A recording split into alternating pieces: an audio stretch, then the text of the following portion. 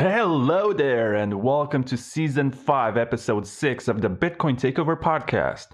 I am Vlad, and my guest today is Nopara73, who is a wallet developer and not the developer of any wallet. He has worked on his own while traveling through Asia to develop Wasabi Wallet, which is the most popular desktop privacy wallet for Bitcoins. And it has so many great privacy features from CoinJoins and all the way to a Tor implementation and all the way to pushing you to only use receiving addresses only one time. And it's an overall great experience. If you ask me, it's one of the best wallets ever. And in recent months, it has even added support for a full node for your hardware wallets. There's a lot going on, and it's turning out to be one of the best one of the best desktop wallets ever, and I hope that they get a mobile version too because it's really great. So, hello Nopara. Hi Vlad, thanks for having me. It's really good to have you, and I have been craving basically for somebody who can come on the show and explain what CoinJoins are and how these wallets that we have nowadays are different from the tumblers and other services that were mixing your coins in the early days. Sure. Um, sure, let's get right into it. So CoinJoins is a really simple concept. When you build a Bitcoin transaction, then if you don't sign it, then that Bitcoin transaction, while properly built, it is not signed, so it is invalid. And we can use this concept to get many people together, to build together a Bitcoin transaction, a big one, with many inputs and many outputs, with many users contributing to inputs. And at the end, if one of the user does not see the correct amount, the correct outputs, his desired outputs, then he's not going to sign the transaction. So the transaction is not going to be valid. This is the magic of CoinJoin, that you cannot lose your money. At least you would have to make a very, very bad implementation if anyone would lose money with CoinJoins. So this is the security aspect of CoinJoins. This is trustless. That's CoinJoins. Privacy things are more nuanced and complex there, but I'm not sure we want to go into that because we mainly want to talk about pay to endpoint here, right? Which is a special kind of coin join where both the receiver and the sender of the transactions participate. Both the receiver and the sender of the payment participate in the same transaction, which results in interesting properties which I don't think anyone knows exactly that what it results in, but the ideas there seems very, very promising. For example, such transaction look like just a regular Bitcoin transaction, and that can throw off blockchain analysis. I mean, that's really interesting because as far as I could read, the first ever Bitcoin client created by Satoshi Nakamoto had this feature to send your coins to another IP address, and the other person had to be online at the same time and could receive the coins without generating an address. But as time went by, the feature has been removed, and pay to endpoint is somewhat similar to that concept because it's direct, it's truly peer to peer. Yeah, so let me see. Pay to endpoint, the naming of it at least, has came out of a CoinJoin meeting where many privacy researcher and Bitcoin Core contributors um, have participated, and some of them would like to stay anonymous. So I'm just going to to say those who actually gave their name to that meeting, which was, let's see, Adam Beck, Matthew Highwood from Blockstream, Danger Shoney from Stratis. He's not working at Stratis anymore. Who has Adam Gibson, join market, and a couple of other people.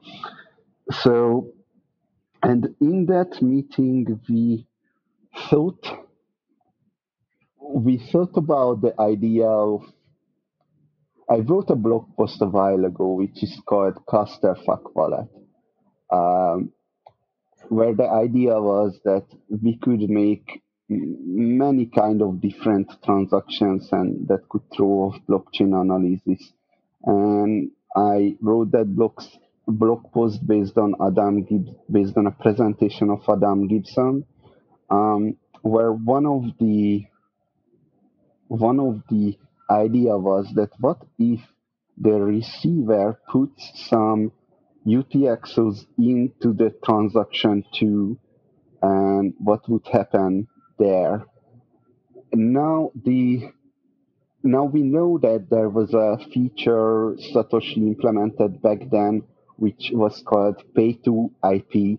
So you could give an IP address to someone else, and then you could negotiate the transaction with them, that what kind of transactions you want to build.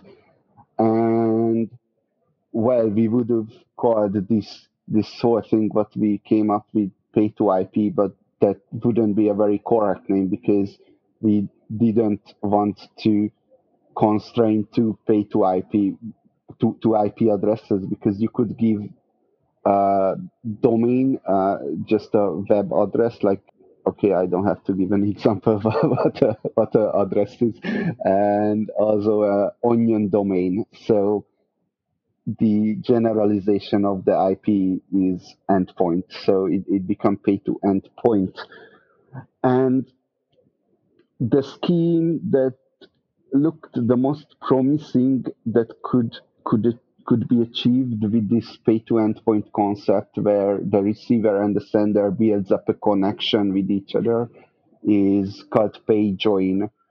We did not call it pay join back then. We called it the sender receiver scheme, which is a terrible name because it doesn't. No, it just sounds lame. After that, Mr. Basta from Basta Bit wrote a BIP, Bitcoin improvement proposal, where he called it Basta Pay. And then later, Adam Gibson implemented it to join market, and he called it Pay Join. And then the Pay Join name seemed to stick. So that's the story with the naming there. Oh yeah, and there was another side talk there that the Samurai guys said they came up with this idea before in their internal conversations, and they're gonna call it Kahoot, or Stowaway. Yeah, Stowaway. Okay, so they did, and yeah, this is actually pretty interesting. So they did implement PayJoin uh, after that. One of the first ones who implemented it. But they implemented it in a way where you have to show QR codes to another person in the wallet, and you have to show it multiple times. So that's how the transmission of data is going. So for me, this does not. This is pay join, but this is not pay to endpoint, because you don't show the QR code to establish a connection between the receiver and sender, which would be classified as pay to endpoint, but the QR code is actually the transmission protocol and back and forth. So that's why it would be pay join. Although you could make the case that showing each other QR codes that would classify as pay to endpoint is just another other method. Anyway, not important. So the thing with pay to endpoint that it has much larger potential than pay join, because with pay to endpoint you could do a lot more things. For example, you could do merge avoidance, meaning the sender gives you multiple Bitcoin addresses instead of just one Bitcoin address. So that would be neat too. Or knapsack mixing, where you would optimize the possible uh, number of subsets in the transaction, and that's how you would create your output amounts, or just simply trying to create equal amounts. Or one of the most exciting thing about pay to endpoint would be to actually negotiate with the receiver that if you are going to send an on-chain transaction or a Lightning Network transaction, and the users of the wallet wouldn't even have to know about it, that oh, this was a Lightning transaction, or this was a on-chain Bitcoin transaction. So pretty cool things are possible here. And let me see, my concern, and it's not really a concern. My problem is with the current pay to endpoint implementations is that they are using Bitcoin URLs, which is fine and it's working. But I kind of have larger ambitions for it. So what I would like to see happening is that if I give you a Bitcoin address, then you can either send me the money, or some magic establishes a connection between me and you based on just that Bitcoin address. I think it's important to not ruin the existing user experience of the Bitcoin wallet. So you could just give Bitcoin addresses to each other like always, and that would be cool. That's not how it was implemented. So this Bitcoin URL stuff is already used in merchant scenarios when you are paying to a merchant, and that works perfectly. So I'm not I don't have problems with that in that way. Uh, and also I'm fully supporting, because well, finally a privacy feature is implemented that is not only uh, helps your privacy, but actually helps. So people say it helps everyone else's privacy. That's not really correct. There are still patterns there, but what would be more correct to say, it helps more people's privacy. So I need to ask you about the main differences in terms of drawbacks between CoinJoins and pay to endpoint. Is any of them more efficient in terms of blockchain space and number of transactions necessary to reach privacy?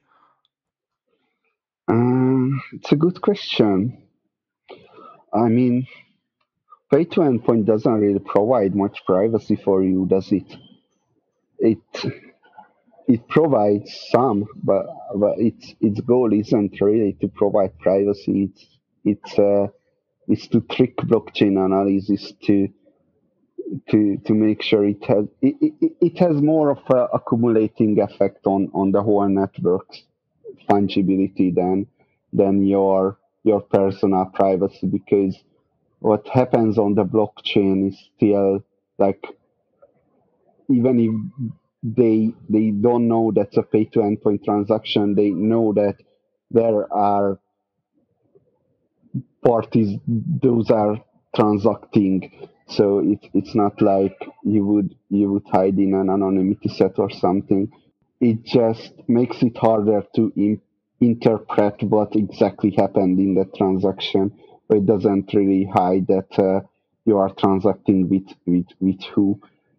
So that's what CoinJoins, well, pay to PayJoin is a CoinJoin. So that's what let's say equal amount CoinJoins do, trying to hide that who pays to who in an anonymity set. Would you say that to some extent Chainalysis can identify coin joins? And maybe that they don't figure out where the coins come from, but they can look at the outputs from before the coin join happened and possibly find some identification there. And if there is something that they can do in this regard, then what can users do to protect themselves? Well, it's not to some extent, it's to 100% that CoinJoin is identifiable 100%. It's not a secret, you know. It's something that's quite inherent in the privacy community that you know you cannot hide in a crowd without that crowd would be identified. If you are using Monero, then the crowd is the Monero users. So Monero transactions can be identified and distinguished from Bitcoin transactions. So yes, that's definitely identifiable. It's more like a social problem that if you don't want to tell me how much money you have, then you do coin joins, and that makes you a criminal because you don't want to tell everyone how much money you have. You know that's a strange logic there. Right.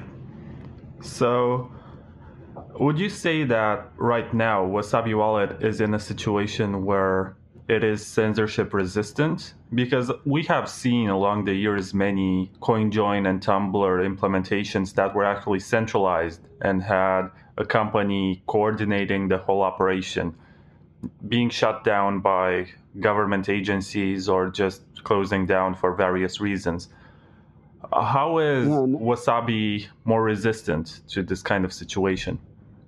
it isn't at all. Like it wasn't a design goal to build something that's censorship resistant. The design goal was privacy. It's hard enough to be at privacy than building something censorship resistant. So it's a gamble, right? So until they let us protect other people's privacy, we can go on, and otherwise don't. But again, like things like, let's say, join market, well, it's more decentralized because it only needs a bulletin board as a server.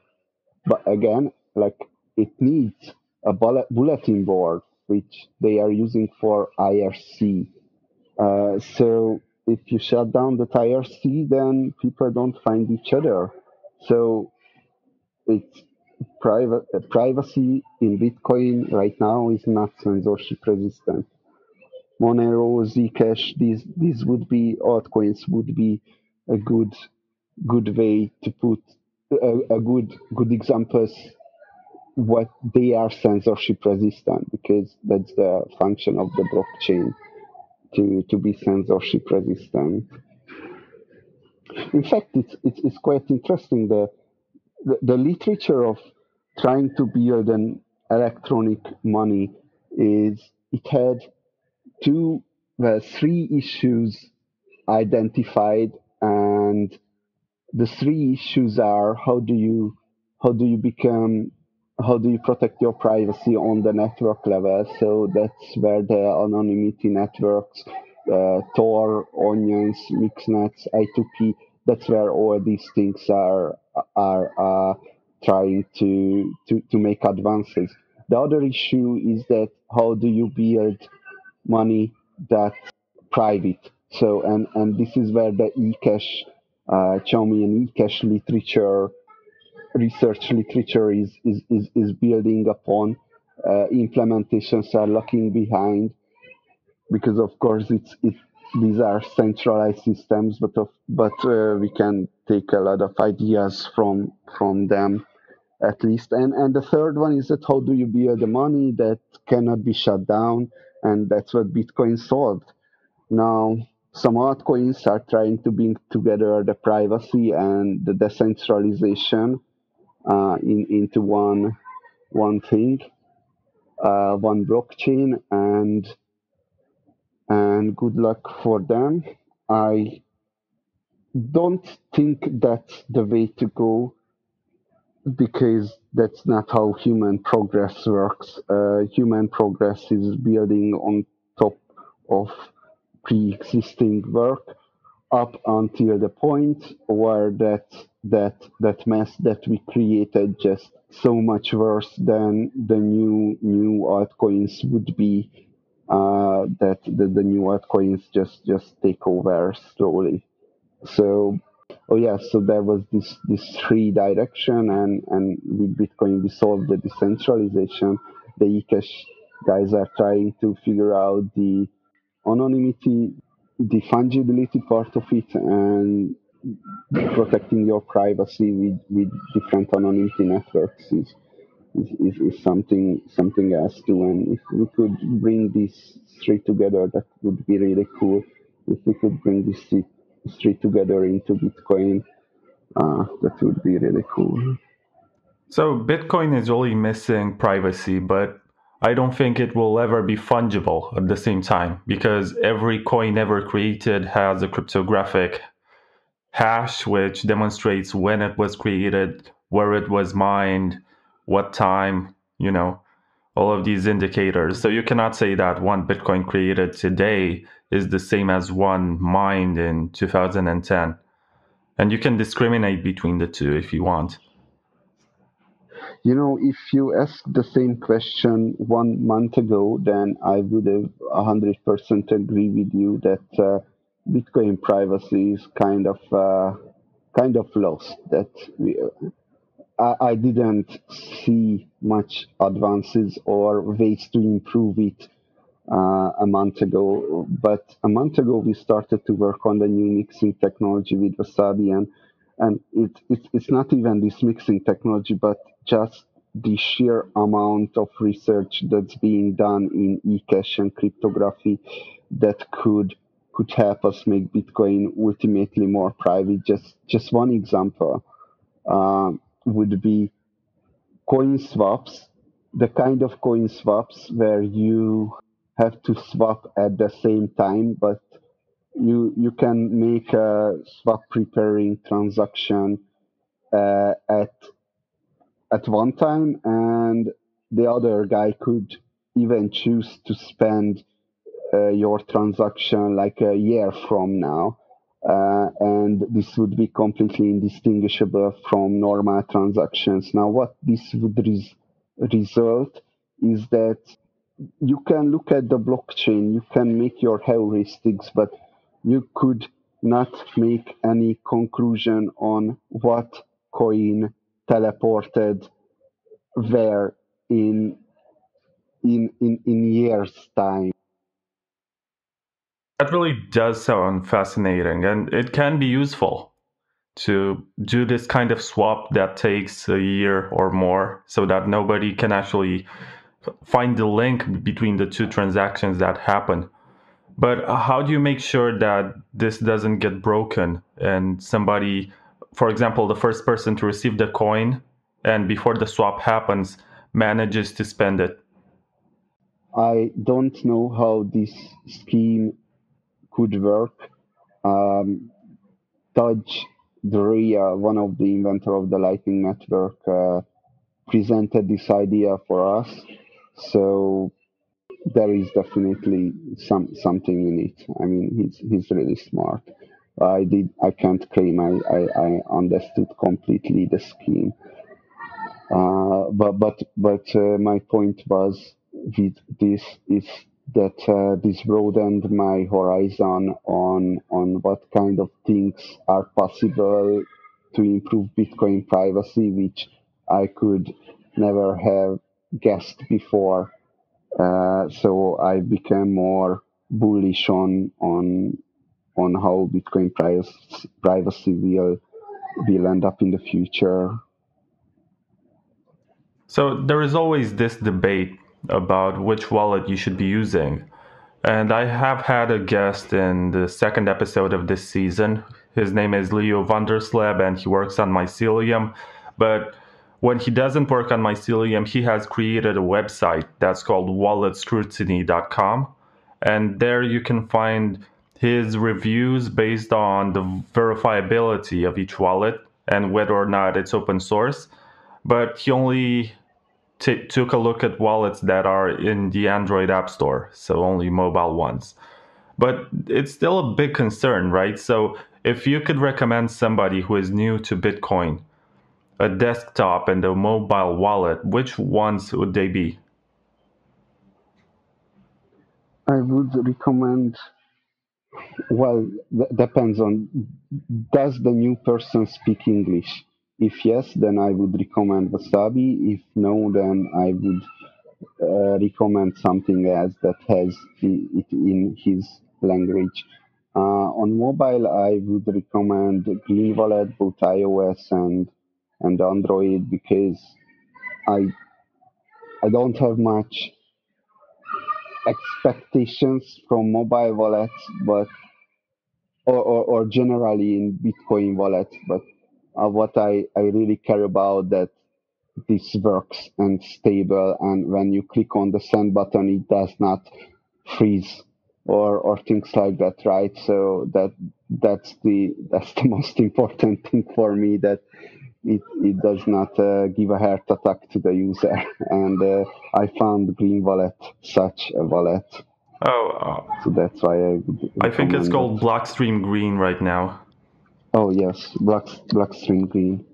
But it's available on both Android and iOS. And what I like about it is that it has Tor, it has some sort of 2 of 2 multisig that basically offers an extra layer of protection just in case you make a bad transaction or somebody takes a hold of your wallet but doesn't have access to your email.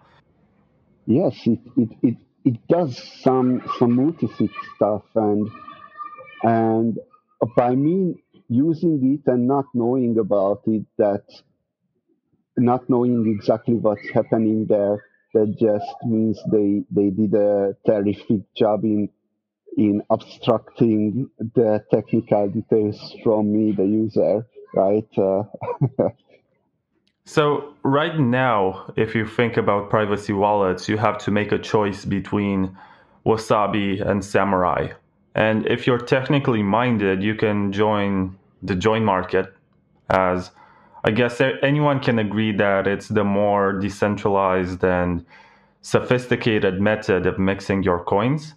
But other than that, for everyday use, it comes down to Samurai and Wasabi. And how would you describe the differences between your wallet and Samurai's? So first of all, I think Join Market has a bad on-ramp experience. But if you somehow figure out where to find the exe to download and run it, then it really no different than a normal wallet. A bit more technical, but not that big of a deal. So let's just not say Join Market is not that user friendly, because it's always the largest problem that I encounter when I want to install a new Join Market version, is to go through their walls of text and figure out where to download the binaries from. Anyway, with that out of the way, no, don't use Samurai. I well, I'm definitely biased, but Samurai works in a way where you fire up your Samurai wallet and you send your you send your XPub key to their server, so their server can tell you your wallet balance, and that way you can build your transactions. And this is of course not good, because if you do CoinJoins, then they can see that from one of the input address and one of the output address corresponds to the same XPub key, uh, without any difficulties. And I think the marketing that they are doing is trying to hide this fact pretty pretty strongly. And one of the newest things that they came up with is that if you are using Dojo, which is their full node integration, then you get all the benefits of CoinJoins. But that's just not true because they have 5 participant CoinJoins, and let's say 4 of them are using Samourai without their full node implementation, then you don't need to be a genius to figure out which which input and output pairs you cannot de-anonymize. It's exactly the one that you don't have the expertise for. And for this they came up with, oh, but 60% of their users are using Samurai with their full node implementations, which is a ridiculous lie, which cannot be verified. But again, like if you look at the number of people who are running a full node, a Bitcoin full node, 100 gigabyte, 300 gigabyte thing with a lot of processing power on their laptops, and how many people are not using that, how many people are using light wallets, and how many people are using like just Coinbase, the full node Bitcoin user percentage would be like 0.00001, something like that, and that's why the 60% claim is just ridiculous, because it does not seem so. It does not be consistent with any other experience that we had before, and anyway, like you would have to trust them to, oh yeah. And how do they know that anyway? Like so does that mean, okay, let's assume that 60% is true. That would mean you are only mixing with 3 other people instead of 5. And also, the only way to know that is that they are actually logging your XPub keys, which means they aren't trying to throw away that information. They are logging it. They see that in the CoinJoins, 3 people don't have the XPub. But anyway, you don't even have to go there because it's just a ridiculous claim. Yeah. Yeah, sometimes the discussion on Twitter is that Wasabi Wallet is only for the rich coiners because getting into a coin join will require an amount of minimum zero point 0.1 BTC usually. Sometimes it's 0.09 something, but it rounds up in this interval. And they say that with Samurai, you can do coin joins with smaller amounts. So it's therefore for the people who don't own many Bitcoins and want to do coin joins of their own. Can you elaborate on why there is this difference and why you need a larger amount of Bitcoin with Wasabi? Sure, because the tech is not there unless you are cutting corners. There is this thing called denial of service attack on CoinJoins, which can happen in a way that, let's say in Wasabi, our minimum denomination is zero point 0.1 Bitcoin. So if you have 10 Bitcoin, you divide it up to zero point 0.1 Bitcoins, then you would be able to denial of service attack 100 rounds. Uh, that would mean CoinJoins would not happen for 2 hours or something like that. Now, if you go lower, like what is their smallest denomination, 0.005 Bitcoin, then you can divide the 10 Bitcoin down to 0.005 Bitcoin, and you can make sure that no coin joins are happening for, I don't know, for a month or years, something like that, because that's how those protection works. If an input misbehaves, then that input gets excluded from the next coin join round, and that's the DOS protection of these coin join services. So why they are doing that is because no one is denial of service attacking, so they get away with cutting corners here. There are other ideas how to fix the denial of service attacks, and in our next mixing technology, we are going to explore them properly so we can uh, we can make the minimum amount lower without actually compromising on security. And I'm cautiously optimistic that we will be able to do that. So that's quite a simple explanation, really.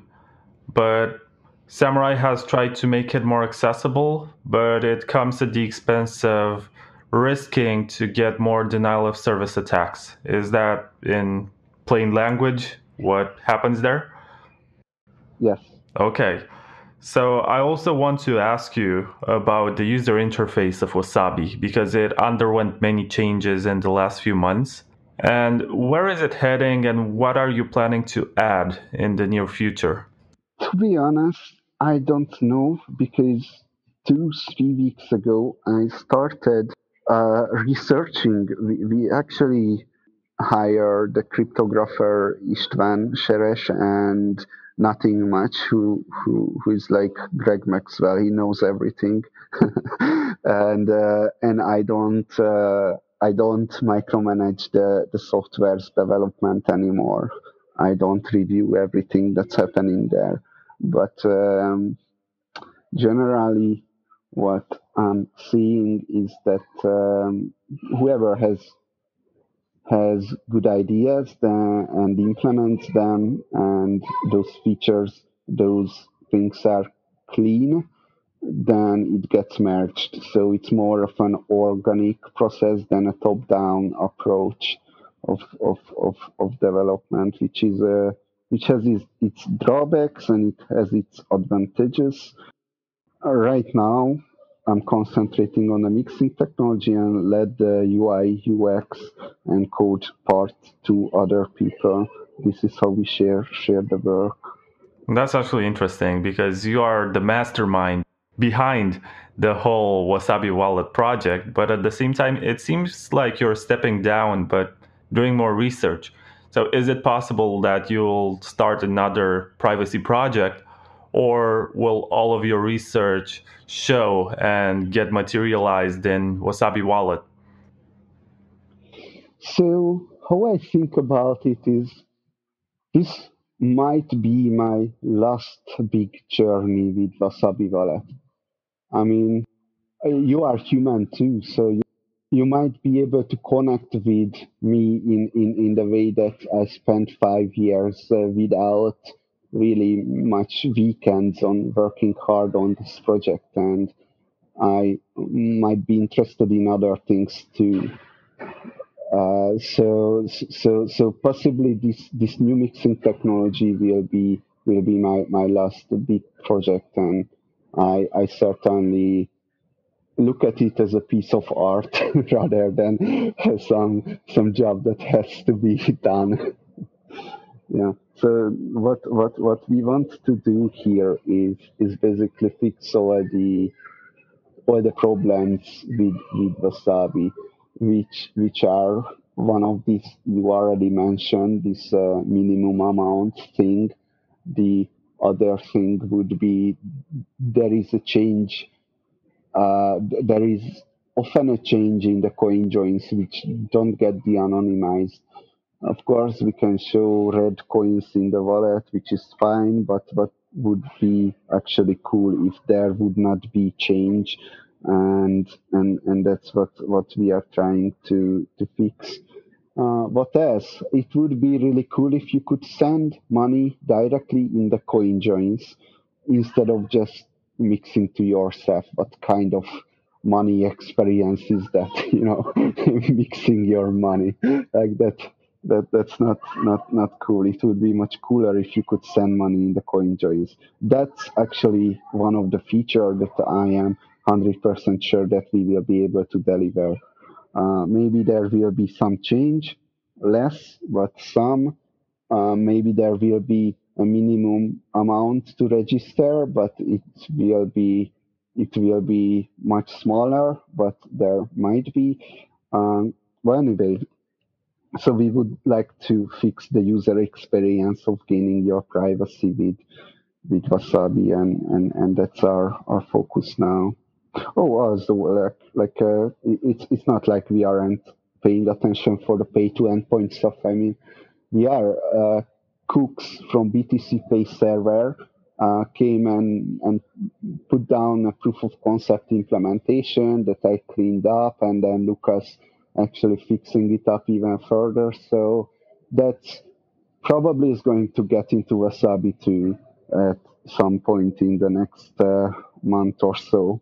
So yeah, pay join is definitely a really cool concept because you're not only providing some privacy for those who are doing the pay join, but also for some other people who has the same transaction patterns as you.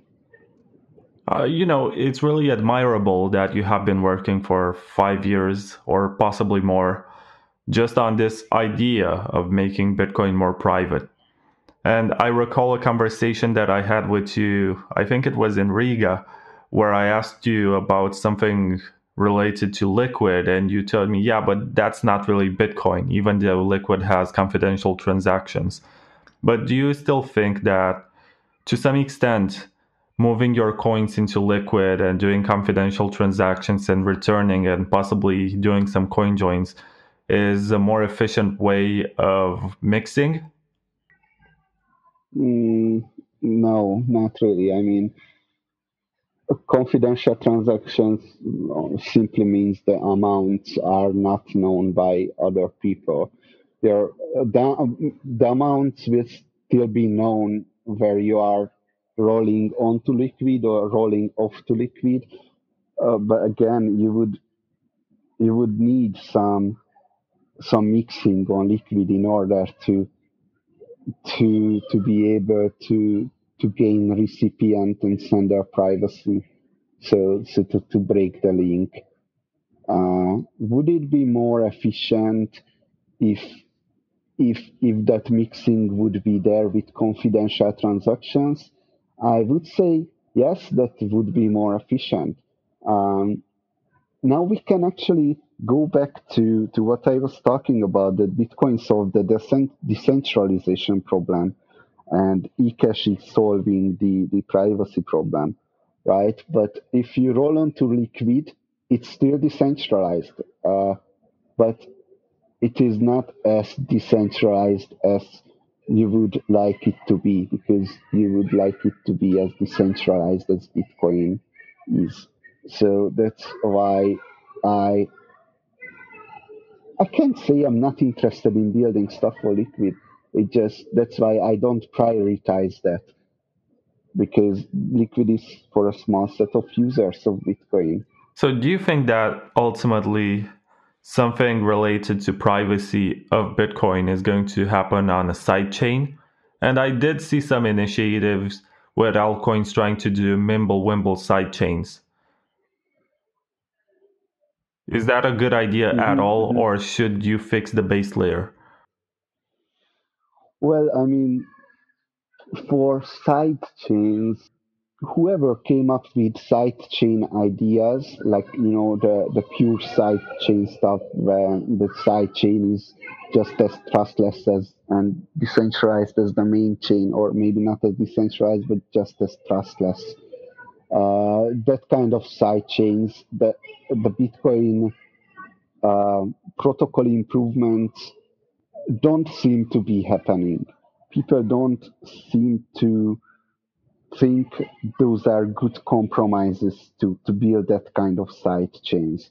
And that's my guess is why no one is building Mimblewimble side chain for Bitcoin, because again you would have to do some federated peg or something like that, like what Blockstream is doing, which is good but not ideal. Okay, so that's a vague description to say it's good but not ideal, but I'll take it. So I have a few closing questions about what Wasabi is doing because you have added support for hardware wallets, and I think that's very nice. I think it's a lot better to connect your ledger Yeah. to Wasabi than to connect your ledger to Ledger Live, which is like their panopticon. They can see every transaction, you use their full nodes. It's not really the best design. But if you use it with Wasabi, you have network level privacy. You also get to do CoinJoins. Plus, you're much more in charge and you can run your own full node. Yes, definitely. If you use a hardware wallet with Wasabi, then you gain network level privacy, and you are, of course, not exposing your XPubs to anyone. You also have coin control. The pain point here, why I was against implementing hardware wallets, but I had a brain fuck and I implemented it anyway, is that coin joins are not possible with hardware wallets. It's not an inherently impossible thing. It is definitely possible, but I don't want to make hardware wallets implement stuff until our CoinJoin implementation is actually final, because that's when we know that when to implement what exactly to implement into hardware wallets. Right? We are doing a new research into CoinJoins, and I believe that will be the end all of CoinJoins. So you will not be able to come up with a better protocol than that, except if you would want to decentralize it, which is good luck for you. I hope you succeed. But the point is that from a privacy point of view, you won't have a better CoinJoin implementation than what we are trying to research now. And after that is implemented, then be we will finally be able to go to the hardware wallet guys and and push them into implement what we need for their hardware wallets to be able to do coin joins. Yeah, Yeah, that's that's the ambitious to plan. allow anyone to do coin joins from the hardware wallet. But let me ask you something else, and I get back to pay join or pay to endpoint, whatever. Actually, that's the whole point because Samson Mao has tweeted that the concept of coin joins has a taint, and Chainalysis companies and governments think of it as something bad, and that's why it's better to call pay join pay to endpoint. Do you have any opinion on that? Yes, yes, yes. So pay to endpoint versus pay join. It's So pay join is technically a coin join. Pay to endpoint technically doesn't mean much, but to have a stable connection between the sender and the receiver, and they can negotiate what kind of transactions they want to create. Um, why the pay to endpoint got into this pay join stuff is because, well, for somehow he thinks pay to endpoint is a better name, and he's the marketing guy and not me, so he's probably right. But again, it's technically incorrect, so I would not call a pay join pay to endpoint. Like, think about this like this: every pay join is a pay to endpoint transaction, but not every pay to endpoint transaction is a pay join. That's definitely something to reflect on. So possibly we need to find a better name as the concepts are technically Yeah. different. I mean, one includes the other, but the other doesn't necessarily include the other one. So, yeah, I guess we need a better name. And my last question to you is much more general, is much more about what we do in this space. And it concerns the fact that we often say, don't trust, verify. But unless we are technically capable to verify or have the capacity or time to verify every line of code before running a software, then who can we trust? You see, think about this don't trust verify as a meme, Not sure if you've seen Bitstein presentation from BitBlock Boom 2019, and here he explained that there is a difference between rhetoric and argumentation. Argumentation is the way of figuring out the truth, and rhetoric is something that you tell people who don't want to figure out the truth. So that's what you are, but that's what you put in your t-shirts, or that's what you tweet about, like don't trust, verify, number go up, $1 million Bitcoin baby, this gentleman, these kind of things, which are memes, which sounds good. But again, this don't trust, verify. If you want to go really deep into this meme, then that's a really huge rabbit hole there. Like take Bitcoin Core, which is the most don't trust, verify thing in the world, but you have to look at the source code. Do these developers look at the code of the underlying library? Well, probably, yeah, they do. But do they actually look at the assembly code to verify that everything is correct there? And anyway, it has to be run on Windows, Mac, and Linux, and you can't verify that the platforms that the wallet is running on is actually really doing what you think it's doing. So where I would say where the sweet spot is that if the product is open source, then that's a pretty good sign that's something that the developers want you to actually know what's happening on their wallet as you are using that. Now you can go, of course, deeper with reproducible builds.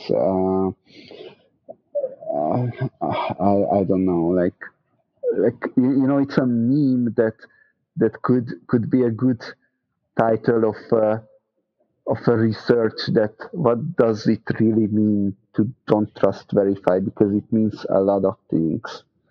And someone could research all the different possible things that it means.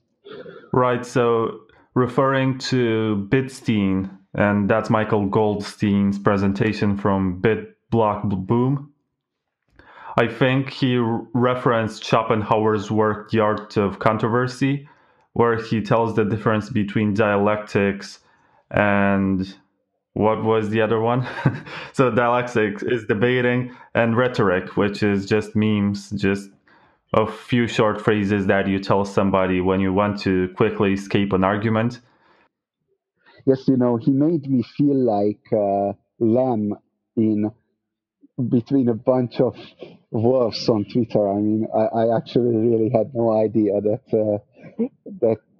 he said so many things that maybe for you it seems obvious, but I was like, oh boy, what's happening here? There is a whole other dimension of thinking that I did not even know about. Yeah, I mean, Twitter as a medium is limited, so you can only write 280 or something characters in one tweet, and you won't find anyone to explain all of their thoughts in tweets.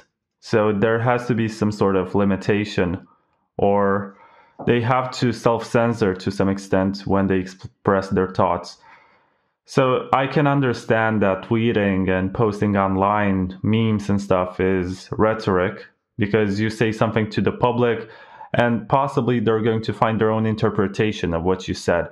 But if you really want people to understand what you're doing, then you need to write long blog posts, you need to write articles and books and stuff that actually explains and advances science, because otherwise we just get stuck in this endless loop of people just making fun of stuff.